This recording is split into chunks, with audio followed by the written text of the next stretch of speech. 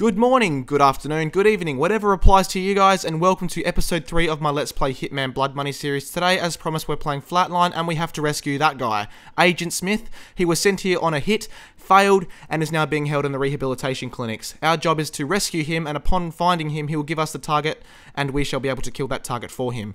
So first things first, I just randomly killed that wanker, taking his admission paper, and now I'm running up to the reception area. I'll open these doors and make my way in here, and place the paper down on this table. There you go, bitch. Welcome. You'll be staying in room A. Just step into the dressing room, change into a robe, and leave your clothes and personal effects for safekeeping.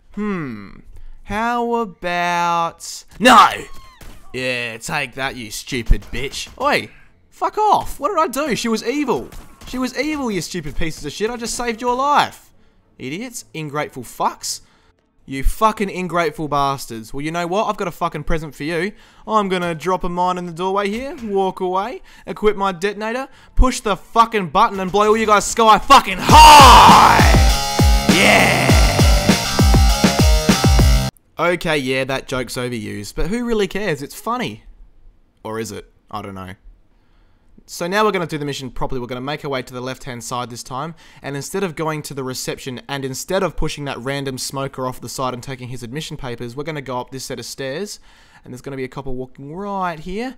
Now you can, if you want to, sedate that guy and take his uniform and walk in that way, because no one will actually patrol up here, so you can get away with it. But to be a little bit different, what I'm going to do is I'm going to climb this pole here and make my way onto the roof. Now it's careful here that you stay crouched and move slowly, because there is usually a blonde woman up here smoking, as well as a bodyguard, but right now there doesn't... Oh, there's a blonde woman over there, but there doesn't seem to be any bodyguards, so I'll just quickly make my way around here, and I'll approach this fuse box, and break the utility box, as it's giving me the option to do. As you can see, if you look into the window to the left here, there's a copper there watching the security cameras. Because I've broken the fuse box, he's of course going to come out and try and fix it. I'm just going to stand in this corner, and you're not going to believe how fucking close the copper actually gets to me, and he still can't fucking see me until I make myself known. So any minute now, he's just going to walk around and try and fix the fuse box. And here he is, see?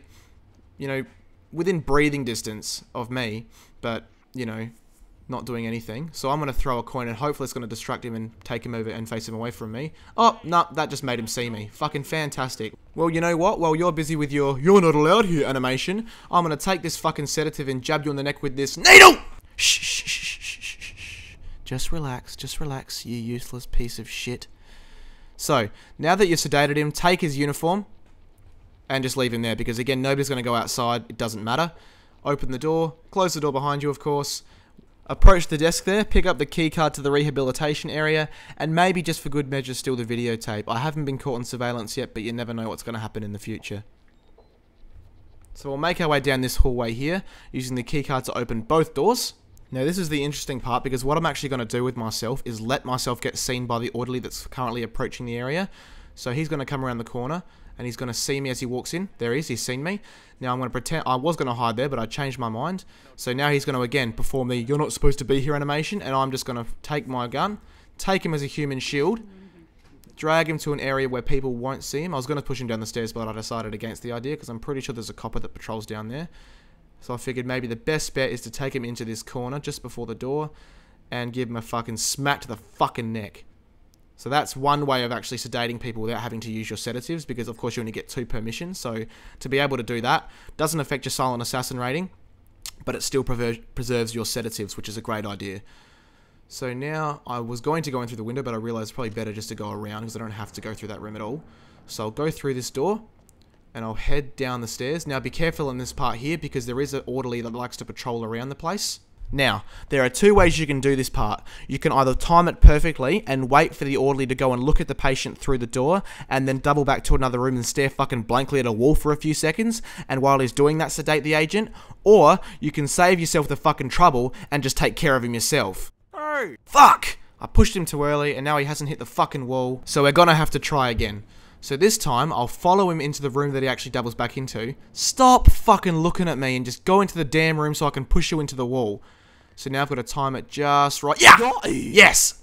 Oh, what the fuck? Look at my suspicion meter! What? Bullshit! Okay, you fucking piece of shit. I'm wasting no more fucking time with you. I'm gonna just fucking knock you out like I should have been the fucking first time. Fucking take that, you piece of shit. And now, of course, with no more witnesses and nobody to catch us, we're gonna head over to the cell where Agent Smith is being held, unlock the door, and go in and fucking talk to him.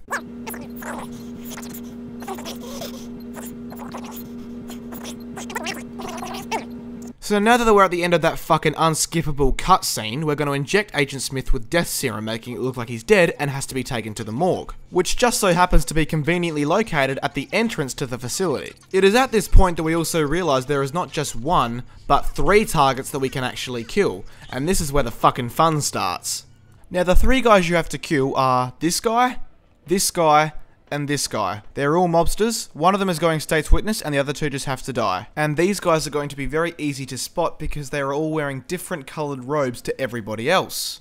Fucking fantastic. So just now I have actually changed back into my security guard outfit.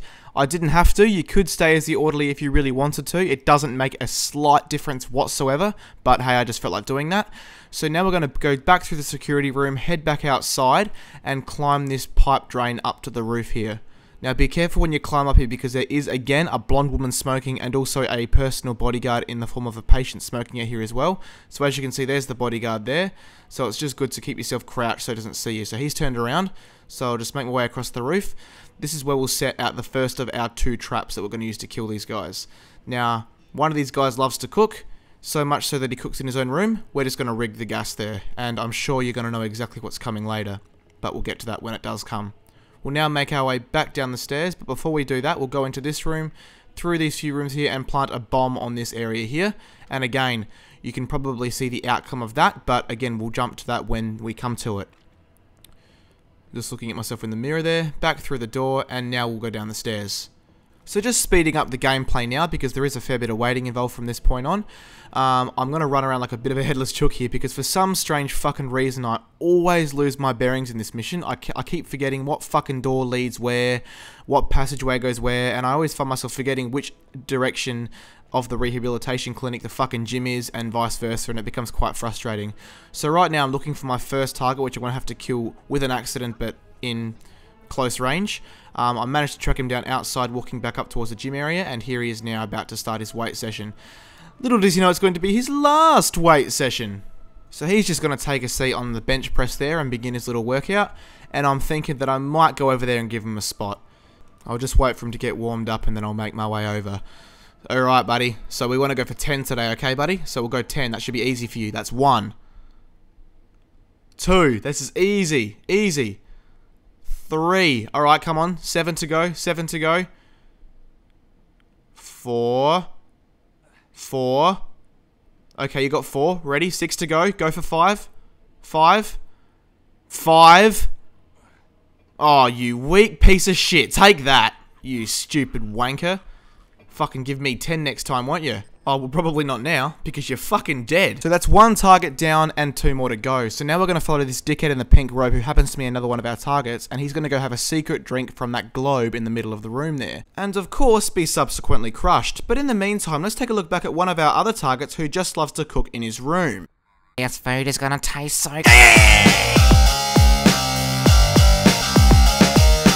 Taken care of. And that of course means there is only 1 target remaining, this faggot in pink.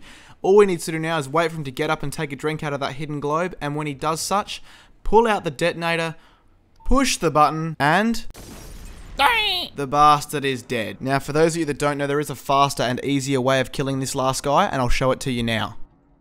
So instead of focusing on the hidden drink and the bomb on the chandelier, make your way down the corridor that's next to the gym and shortly into the spa area.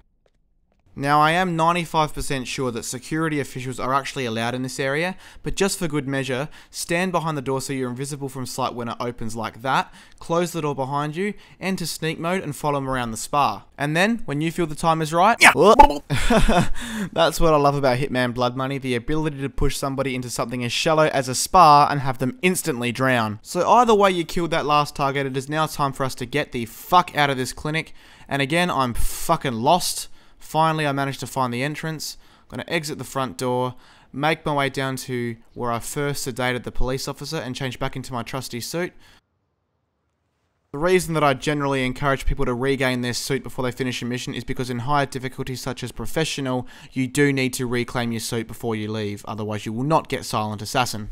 Perfect timing as no security officers were looking. I am now going to revive my fellow agent, let him stand up and make my way towards the exit. But I am curious, what would happen if I chose to kill him at this point? I guess there's only one way to find out. Come here, you fucking bastard. Take that! Ah, okay, so you fail. Okay, so we'll finish the mission properly this time. No shooting Agent Smith. Besides, you've been watching for 10.5 minutes anyway, and it's time for me to wrap it up. So there you go, ladies and gentlemen. 3 accidents, no witnesses, Silent Assassin. I hope you enjoyed episode 3 of my Let's Play Hitman Blood Money series. Again, I'm having a blast making these episodes, and I hope you guys are enjoying watching them. Stay tuned for episode 4, in which I tackle probably everybody's favourite mission, A New Life. If you enjoyed the video, please hit the thumbs up button below, and for more videos like this one, as well as video game reviews, gameplay commentaries, and other game related media, swing over to my channel, and hey, you could always subscribe.